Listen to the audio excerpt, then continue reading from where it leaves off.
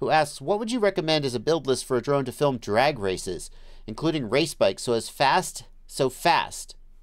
Thank you for a $20 super chat, ZLB07. The first question you have to ask is, what is your top speed that you need to achieve? And the second question you need to ask is, how long do you need to hold that speed? Now, the good news is that if you're filming drag racing, you don't need to hold the speed very long, and you don't need to go very far. You're going to go about a quarter mile, right? And your top speed is, let's say your top speed is going to be as much as 150 miles an hour. I don't know. How fast does a race bike, a drag racing bike, go? Drag racing cars, if you're hitting, 150 miles an hour on the quarter, you're going pretty damn fast. Let's see.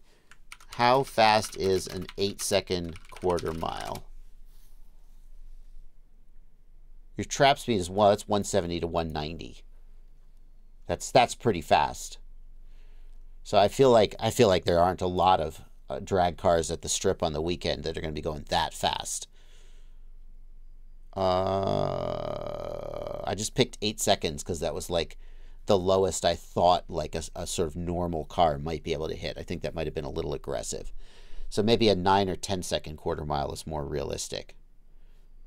Nobody really. Controller Man Dan, how many people are hitting 200 miles an hour on the weekend at the drag strip? If I could be wrong, that feels pretty far out though. Maybe I'm wrong. You're gonna struggle to build a drone that can go 200 miles an hour. A drone that goes 150, 160 miles an hour is fairly doable. Above that, you're gonna want aero. You need aero. So you can go 300 kilometers an hour on 6S with the right props and good aero. But if you're just gonna build a drone and you're not gonna put aero into it, then like fairings and stuff, then you're going to top out around 150, 160, unless you do something really extraordinary. So I would say that you could look at 6S 2700 kV for the motors, get a really good quality ESC, set the timing to high, set DMAG compensation to max, and start playing with that. With the right props, you'll hit 150, 160 miles an hour with a 6S 2700 kV setup. You're going to need a very good ESC, or you're going to smoke the ESC or smoke motors. But I think that's doable.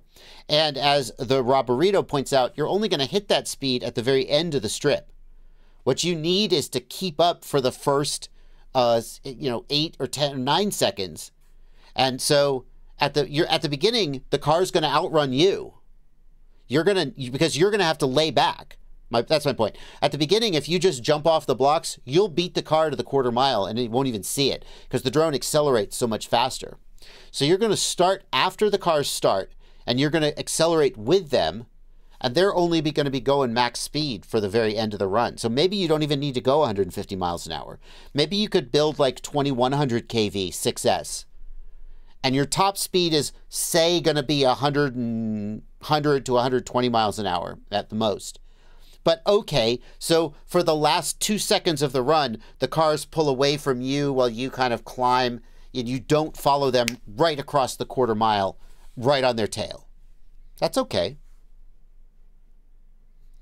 So yeah, I'd say start with something like, I think 21 or 2200 kV 6S on 5-inch props. That's going to be much less likely to blow your ESCs and is pretty achievable by a normal person. The other thing is you're going to need a ton of batteries because you're just going to smoke batteries. You'll get 1 or 2 runs and then you'll be done with your battery. But that's pretty achievable.